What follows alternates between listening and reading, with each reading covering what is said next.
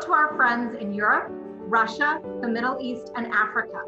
Welcome to an evening of inspiration and possibility with the IFOPA. I'm Michelle Davis, Executive Director of the IFOPA. Since our founding in 1988, the IFOPA has offered support, connection, and advocacy to individuals living with FOP and their families, while pursuing a single mission: funding research to find treatments and a cure for FOP. This year, we celebrate 30 years of funding research at the University of Pennsylvania Center for Research in FOP and Related Disorders. Research that has been made possible by the dedication and generosity of our amazing FOP community. Currently, there are no treatments for this disabling condition, which is caused by a single faulty gene that makes bone grow where it shouldn't, throughout the body, in muscles and other soft tissue. A diagnosis of FOP means constant worry about when the next flare-up will happen and what new limitations will result from it. Research, including clinical studies and trials, has brought us closer than ever to finding treatments that can hopefully slow the progression or stop the bone growth completely. But we know that for individuals living with FOP and their families, a treatment isn't enough. That's why I'm so excited about the IFOPA's bold new campaign called In Pursuit of a Cure. This campaign will fund transformative research, including new Act for FOP drug development research grants and the IFOPA's first ever research grant in gene therapy. This first grant has been awarded to the University of Massachusetts. Gene therapy doesn't replace drug development or current and future clinical trials. But if successful, gene therapy has the potential to cure FOP by targeting the source of the disease, the FOP gene. The IFOPA is committed to pursuing every path that could lead toward treatments and a cure, and we will leave no stone unturned for our FOP family. The co-chairs of this campaign are two FOP families, the Wallaces and the Ottos, who both know all too well the anguish that comes with an FOP diagnosis. You'll be hearing both of these families' stories and learning more about the In Pursuit of a Cure campaign tonight. But first, I would like for you to meet some of my friends who live with FOP. My name is Kate. I was diagnosed with FOP at 2 years old. I'm Addie, and I was diagnosed with FOP when I was 1. I'm Daniel, and I was diagnosed with FOP when I was 6. I'm Ella, and I was diagnosed with FOP when I was 4. I am Hayden, and I was diagnosed with FOP when I was 5. My name is Joseph, and I was diagnosed with FOP when I was 4. I'm Raina. I was diagnosed with FOP when I was 4. My name is Savannah, and I was diagnosed with FOP when I was 3. I'm Lincoln. I was diagnosed with FOP at 2 years old. I'm Maria, and I was diagnosed with FOP when I was 15 months old. I'm Oliver, and I was diagnosed with FOP when I was 13 months old. I'm Samson, and I was diagnosed with FOP when I was 7 months old. My name is Eli Wallace, and I am 11 years old.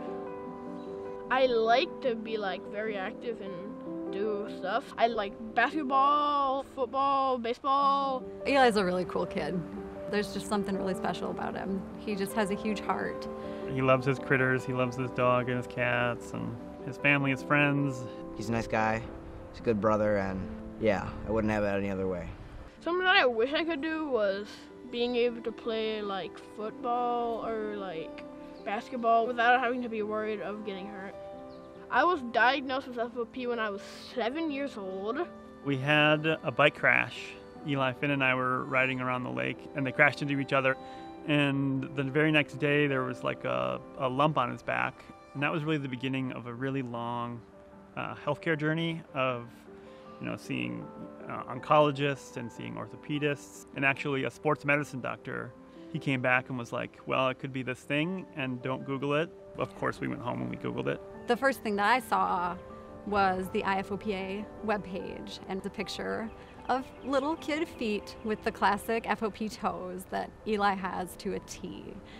And it was just it was like a punch in the stomach. and we saw the hairy Int'l skeleton and the mountains of bone all over him. And then it really just went into parent mode. You know, my kid needs the best medical treatment there is, and that was at UPenn, so we booked plane tickets and there we were. The hardest part for me about FOP is when I found out that I couldn't play like contact sports and have fun with stuff like that, and it just made me kind of frustrated. It's totally unfair that he has FOP. He can't do the things other people can do, but he definitely makes the most of it. As a parent to a child with a condition where there are no treatments and there are no cures, it's easy to feel like there's nothing you can do. Having hope is like the thing that gets us by all the time, you know. The P in FOP is progressive. While he is rather mildly affected now, not knowing how long that's going to be, I think that's hard for everybody. Eli can still raise his arms up in the air, which a lot of people with FOP can't. And he still sleeps like that sometimes, like a little baby with his arms over his head. I don't want to think about it, but sometime could be the last time. To not be able to see into the future and see what exactly your son's quality of life looks like. That's why causes like this are so important. The scientists that are working on FOP right now, I hope that they would like find a cure or like a thing. And so then most likely I can maybe start playing like football again. I feel like the long play in FOP is to fix the mutation, so no more bone forms. Is it possible? I'd like to believe so, but it'll be a long road. None of these things happen overnight when it comes to drug development. There's no number of things that are too many to try. Like anything that we can dream up, we should be going after. Someday when other parents get the news that their child has FOP and they're shocked and they're devastated, it will be amazing to be able to tell them that there's a way to stop it. So we just have to try.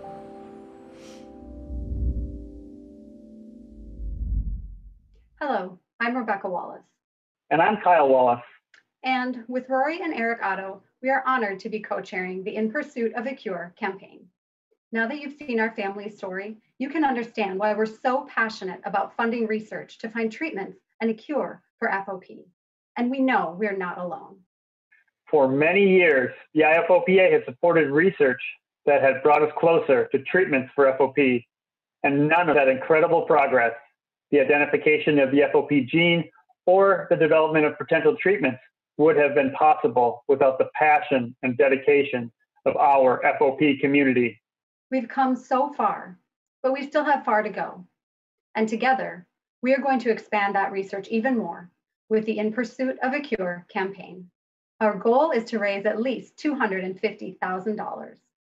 Because we must pursue every avenue of research, the In Pursuit of a Cure campaign will fund new Act for FOP grants and the IFOPA's first ever targeted research grant in gene therapy. You will be learning much more about gene therapy through this presentation.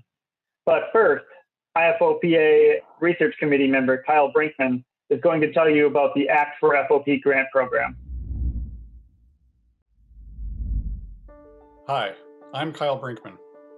In 2015, our family, the Brinkmans and Madons, came together with our friends and supporters in honor of our daughter, Sona. Sona was diagnosed with FOP at age 5. Our goal was to help the IFOPA start a competitive research grant program focused on the development of safe, transformational FOP drug treatments. Over the last several years, others who are passionate about developing treatments for FOP have joined with us to help fund this critical research program.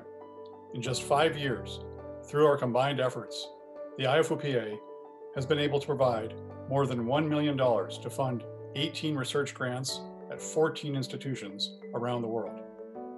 As a result of the Act for FOP program, there are currently 9 new drugs being studied as potential treatments for FOP. And interest in FOP research continues to grow around the world. In 2020, 9 new proposals were submitted by researchers. Applications for these competitive one-year grants are reviewed and evaluated by the Act for FOP Scientific Advisory Board.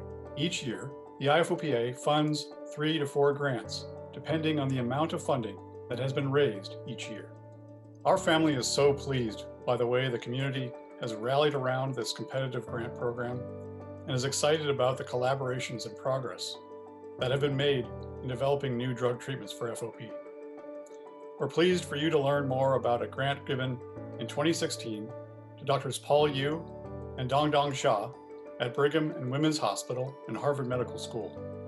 You'll also learn how it provided important information that was then used by investigators in developing the STOP FOP clinical trial, a phase 2 trial in Europe. Hello, my name is Adam Sherman, and I'm the research director at the IFOPA. The ACT for FOP grant program, which stands for Accelerating Cures and Treatments, has propelled and expanded FOP research around the world. To help you better understand the impact that this grant program has had on FOP, we've invited 3 scientists to share more about their meaningful research, which resulted from the ACT for FOP grant.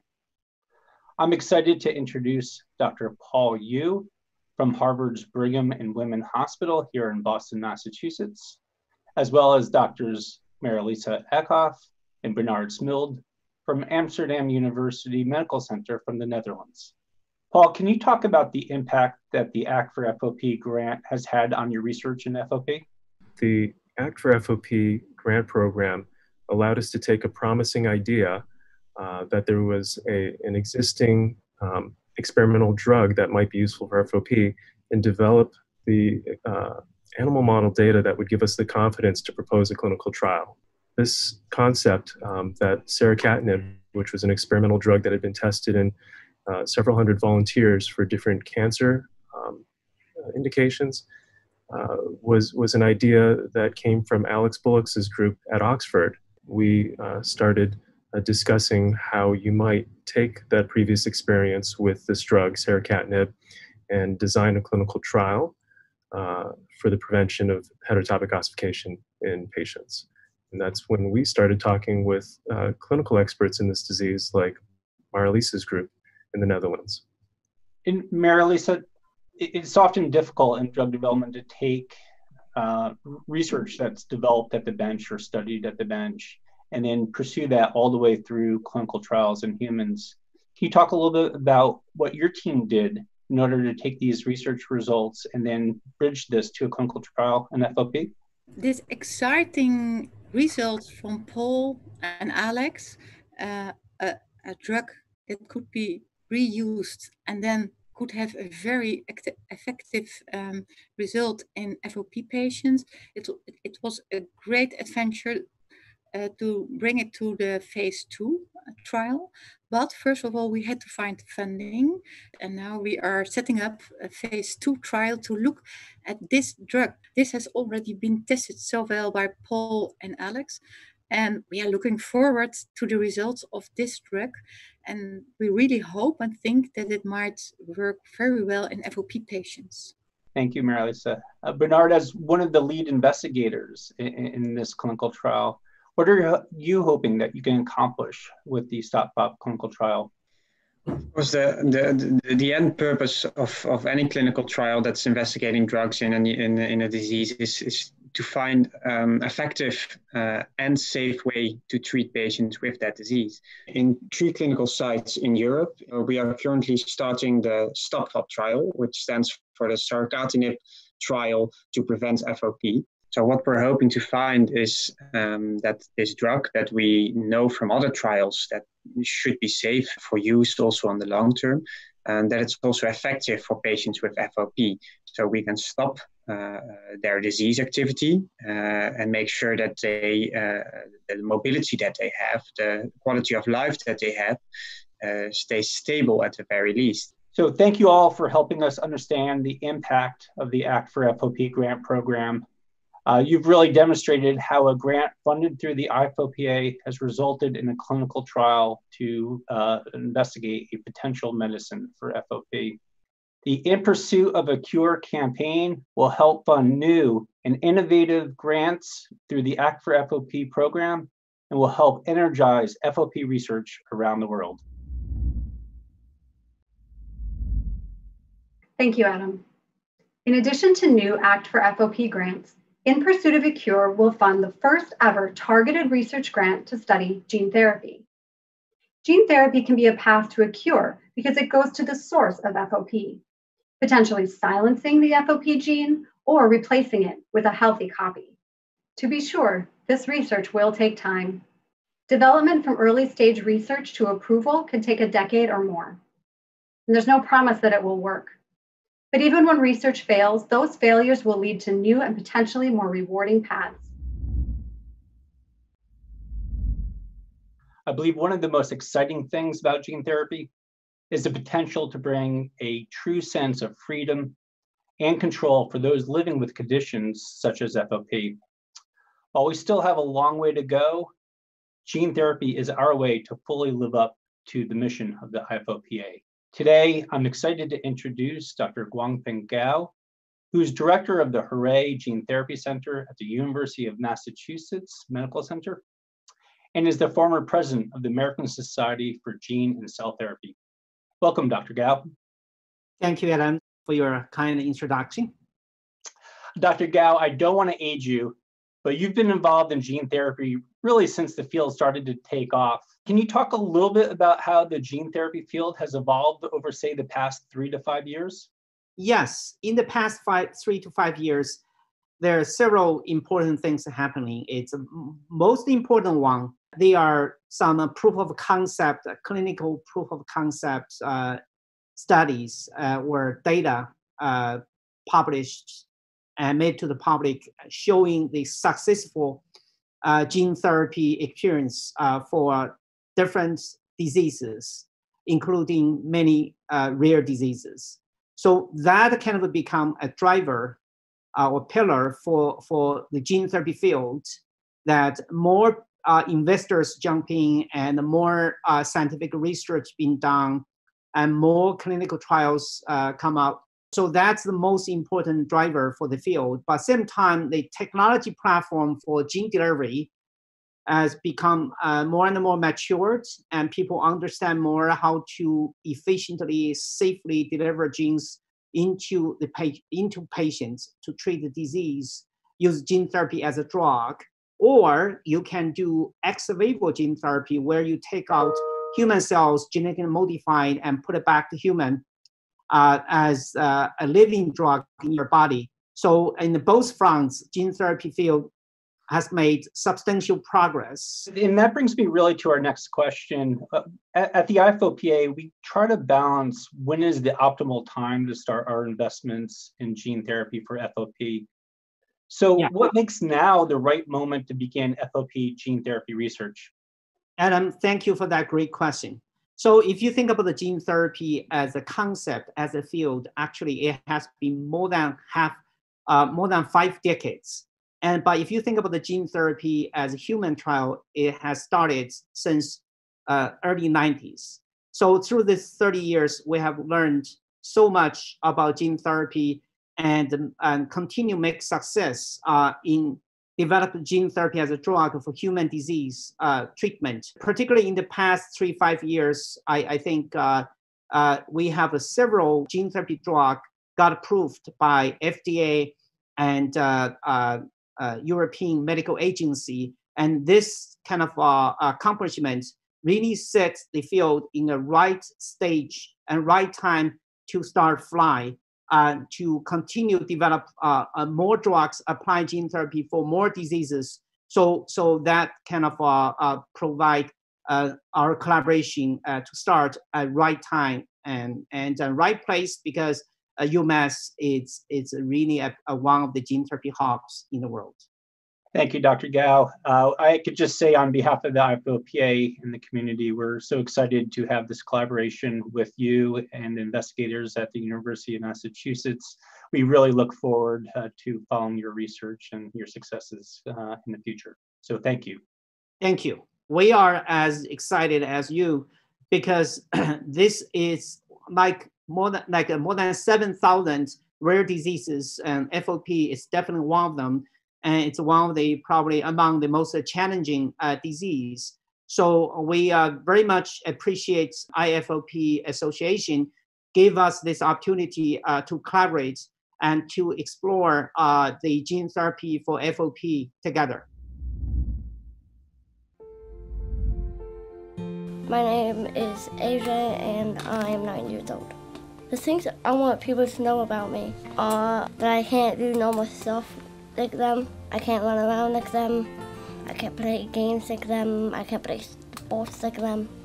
I can't do a lot of stuff like them because I have FOP. When AJ was diagnosed, he was unaffected for the first 3 years. We had had a barbecue in our backyard and they were playing Squeeze the Lemon on the slide, and AJ came down, and how he fell off the slide for Squeeze the Lemon was enough to wake the FOP beast up. And within 4 weeks, he lost his back, his shoulders, and his neck. The game that I wish I could play was football and hockey. It kind of feels unfair for me that I can't play some games. I think it's extremely hard. I think as he gets older, it's even harder.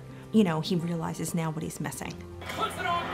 The only thing that makes me happy is because I can just play games online.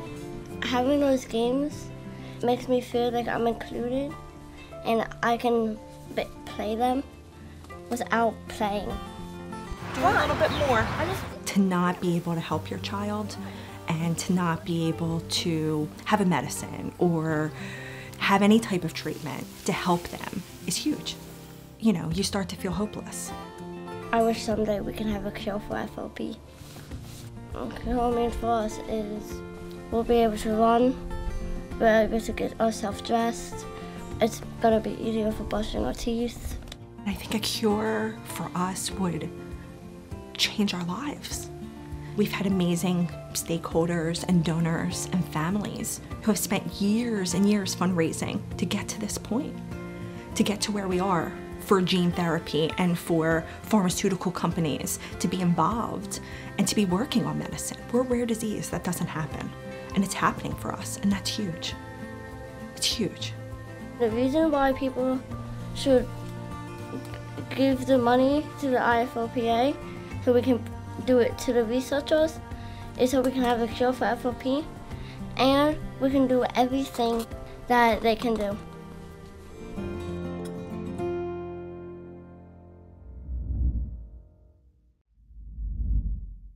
Hello, I'm Betsy Bogard.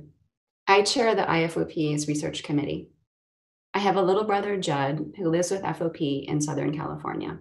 I also work in biotechnology in gene therapy development for other diseases. My dad was on the first IFOPA board when the organization founded back in 1988, and my family has been connected to the organization since then. It is an incredible privilege to be part of a community that has come as far as we have. And we are so excited to be embarking on gene therapy research for FOP. The IFOPA has awarded this first gene therapy research grant program to the University of Massachusetts. You already heard from Dr. Guanping Gao, and I have the pleasure now of introducing you to Dr. Jay Shim, who works with Dr. Gao and is leading the research at the University of Massachusetts. A consortium of gene therapy experts and FOP specialists will collaborate to help guide this FOP gene therapy research. In addition to Dr. Shim, we have two members of the consortium with us, Dr. Eileen Shore from the University of Pennsylvania and Dr. Ben Levy from the University of Texas Southwestern. Dr. Shim, we know you and the team at UMass have many years of experience in gene therapy. How will you bring what you know about gene therapy and muscle biology together in your FOP gene therapy research? First of all, it is our great pleasure to be participating in FOP research community. And actually, it's Dr. Guangping Gao and Dr. Jun Shi and myself. So we are gene therapists as well as skeletal biologists. We teamed up in UMass Medical School to develop a new gene therapy for skeletal rare diseases. As you know, because gene therapy can directly correct a genetic mutation in rare disease patients, the gene therapy is an ideal approach to cure various rare disease with monogenic mutation. Monogenic mutation means one gene has a problem. For patients with autosomal dominant mutation, which means one protein is hyperactivated, so like FOP. So we can use gene replacement technology, and we can remove that problem gene, and then we can put it back to normal protein. However, to make this all work, we actually need is a good delivery system. So our UMass research team recently developed a new virus. This is a viral vector can deliver our machinery, gene therapy machinery, to the skeleton or heterotopic bone in the muscle. So with the support of IFOPA grant, so we generated this new AAV vector, and then using this AAV vector, so we can test whether our AAV vector actually can cure FOP mouse model and FOP the cells. Wonderful.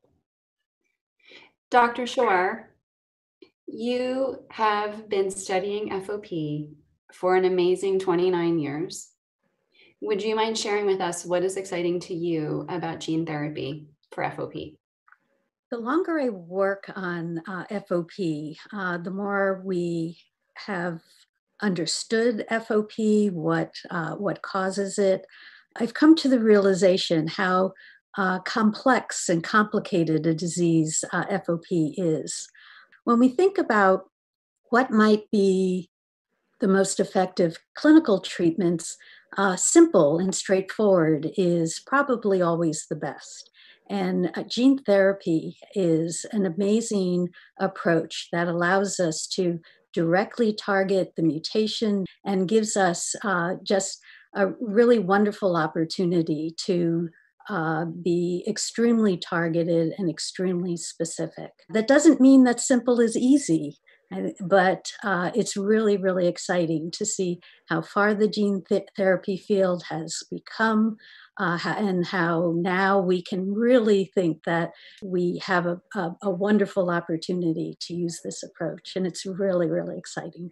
That's amazing. Thank you. Dr. Levy, you established an FOP lab at the University of Michigan and then recently moved to the University of Texas Southwestern. First, thank you for playing this important role in growing FOP research by establishing another lab. We thank you for that. Can you address the important role of collaboration and forming partnerships between FOP scientists and scientists who have expertise in gene therapy? Thank you so much, Betsy. Collaboration, connection, and communication really are something that we've put a huge emphasis on in our laboratory, and I think is the key to any successful team. For us, we started studying a process that's heterotopic ossification in trauma patients. As a trauma, burn, and critical care surgeon in around 2013, we were starting to see an increased number of people coming back from Iraq and Afghanistan with severe injuries that were developing heterotopic ossification. When I was initiating our lab, we tried to understand what were the key pathways to prevent and prophylax against this process. During this line of study, I had the opportunity to be introduced to Dr. Yuji Mishina, who was one of the first scientists to develop a mouse model for FOP. And this kicked off a robust and productive collaboration that eventually connected me to Betsy, to the International FOP Association, to Dr. Shore and Kaplan, and getting to know people in that community, getting to know the families and people living with FOP has really been one of the most rewarding and inspiring parts of my career. Their determination really does inspire all of us in the lab on a daily basis to advance the science and the pace of discovery. We know the importance of diversity and that having a diverse team is really what you need when you have a complex problem like this. My lab may have expertise in inflammation and matrix biology and bioinformatics. We don't have all the answers and all the expertise. And so bringing together groups with expertise in gene therapy and FOP is really, what's needed to move the field forward. Amazing. Thank you. Dr. Shore, gene therapy is a tough field. Can you talk about the importance of taking this step now and a little bit about why science is about taking risks? The biggest leaps forward happen when we take risks. If we always stick to, the safe pathway, we make incremental progress. but it's the risks that really allow us to jump forward, to leap forward. And FOP has waited long enough. I think, leaps forward are where we want to be. You can even think that maybe all of FOP research has been a risk. I remember back 29 years ago when I started working with Fred Kaplan, and the most frequent question we would get is, why? Why waste your time on such a rare disease? The chances are you're never going to find what the genetic mutation is. It's too hard, but it was worth the risk. It was worth our time, our energy, and it's paid off. We've identified the gene mutation, and that set us, light years ahead. It just really jumped the field forward. And I think gene therapy has similar kinds of big opportunities in the clinical realm. It's really exciting to see that we're at this point. Wow, those were great words. Thank you all for sharing your perspective on this exciting journey in FOP research. We in the FOP community are grateful for the work that you do every day to make a difference for patients and families. Thank you. All the work that we do at the end of the day is for families affected by FOP. Families like the Ottos, who, along with the Wallaces, are co-chairing this campaign. Here is their story. My name is Sienna and I am 10 years old. I like to hunt for rocks and shells, and I have found quite a lot of surprises. Wow! When I was diagnosed with FOP, I was 2. When Sienna was diagnosed, we were really just completely devastated. All the dreams that we had had for her future just felt like they had been really crushed. But then we looked at Sienna, and she was the same Sienna. And so we realized, we wanted to fight and make sure that she could have whatever future she dreamed of. Sometimes I give a class talk. So you know how no two snowflakes are alike? It's like no two people are alike. One day she casually said, "Mom, it felt like something was stuck in my shirt today. I just can't get comfortable." And we looked at it and we just immediately knew. It turned into a huge flare up in her left shoulder. It took away her ability to change her shirt on her own and her ability to raise her hand in class and to do her own hair. Living with FOP is pretty challenging because I want to be able to do things, but then I can't. It's a little unfair that my mom yells at me a little bit more than my brother for running. There are many challenges as a parent raising a child with FOP. There's the fear and uncertainty of not knowing when it will strike next and flare up next. And then there's the comparison to other children, watching her friends and cousins gain independence as they grow up while she's losing it. I try not to compare, but it's really hard not to. When I grow up, I either want to be an artist or a scientist or a baker or some of all of them. When I'm doing science, I think of all the scientists who are learning about FOP. A cure for Sienna would mean she could have whatever future she dreams of. I do feel like scientists are getting closer to finding a cure. It makes me feel very happy because being able to run would feel pretty great.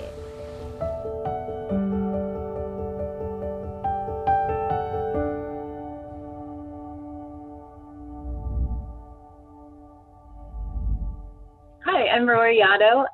Like all mothers of children with FOP, I've dreamed that research could one day lead to safe and effective treatments for this devastating condition. I'm so honored to be a co-chair with my husband, Eric, of the In Pursuit of a Cure campaign, because we know it's only through support of cutting-edge research that our dreams will come true.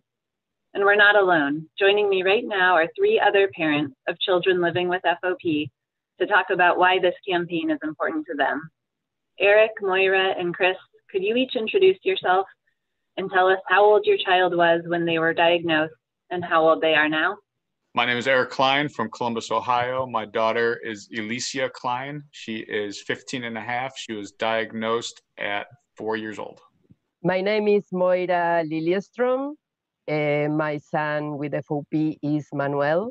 He is now 23, and he was diagnosed when he was 4 years old. We live in Buenos Aires, Argentina. My name is Chris Bedford-Gay. I'm from the UK. And my eldest of 3 boys, Oliver, who's now aged 12, was diagnosed with FOP just after his first birthday.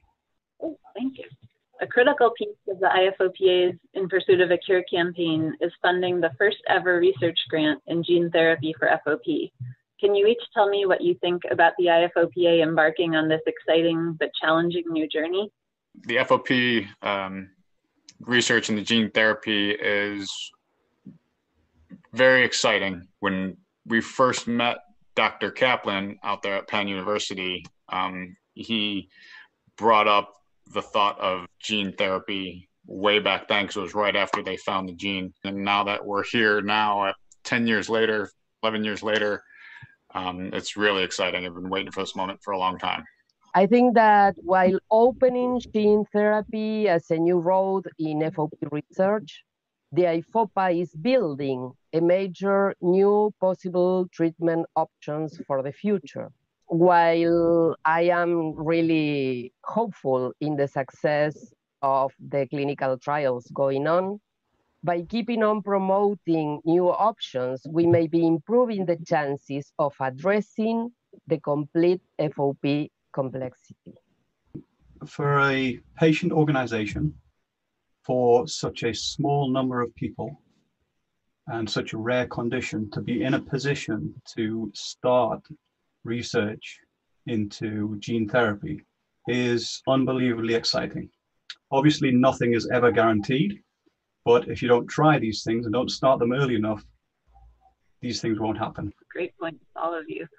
So we can only take this bold step with help from the worldwide FOP community. Why do you think this cause is so worthy of support?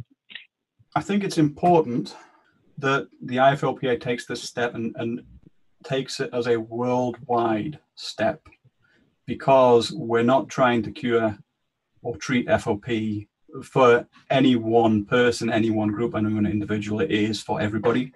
So everybody should be involved in such a critical and exciting step. It's also really important that we do this collaboratively and together, because if we don't, who else is going to do this at this point in time? If we can start it now and start it together, we get a good running start. It increases the likelihood of us achieving our goals. Knowing what a long road this is, the time to start is today. Like, we can't delay starting, knowing how long this research is going to take.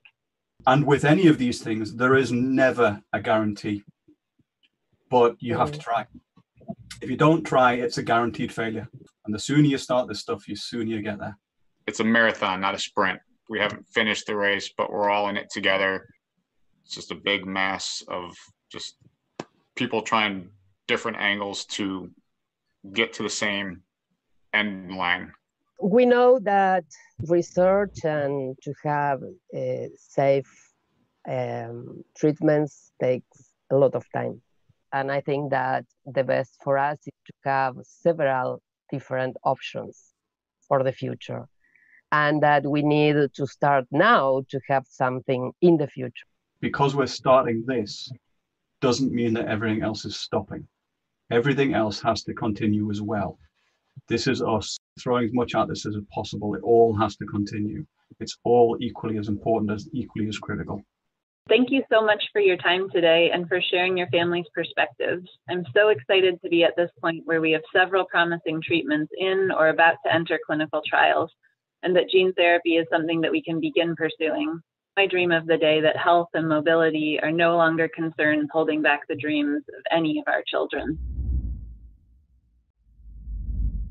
Hello, I'm Christy Gonzalez. As president of the board of the IFOPA and the mother of a child with FOP, I'm so grateful to our FOP families, donors, and research partners for bringing us to this moment. None of the incredible progress we've made in FOP research, identification of the FOP gene, and the development of potential treatments would have been possible without the dedication of our community. We've come so far, and now we're ready to take the next step together in search of a treatment and a cure. We know this road will be long, and there's no guarantees of success. Every new project is a test, but if research fails, those failures lead us to new and different paths. We must leave no stone unturned and no avenue unexplored. Those living with FOP are depending on all of us to support this campaign. I dream of playing soccer with my sister. I dream of being able to ride a bike. I dream of living in a lake house with my cousins. I dream of running when I want. I dream of playing sports. I dream of jumping on a trampoline. I dream of having independence. I dream of skiing. I dream of having no more pain. I dream of doing cartwheels with my friends. I dream of becoming a pilot. I dream of doing gymnastics. I dream of rock climbing. I dream of crocheting my own hair. I dream of dressing myself. I dream of a world without FOP. Without FOP. Without FOP. The IFOPA has a plan to make my dreams come true. You can help. The IFOPA is in pursuit of a cure. FOP research can transform my future. Gene therapy could change my life. Will you join us? Please give so that I can play sports. So I can play basketball. So I can be independent. So I can run and play. So I can ride a bike. So I can play sports. So I can be more active. So I can type with 2 hands. Please give so I don't have to worry about mobility. So I can keep moving. So I can have a future. So I'm not afraid. Please give so we have hope. Please do so that IFOPA can make our dream come true. We dream of a world without FOP too, and we hope you'll join us on the journey to make all of our dreams come true. To donate or make a gift in someone's honor, visit ifopa.org/curefop. That's also where you'll be able to watch this presentation again and share it with your friends and family. Thank you for joining us in pursuit of a cure.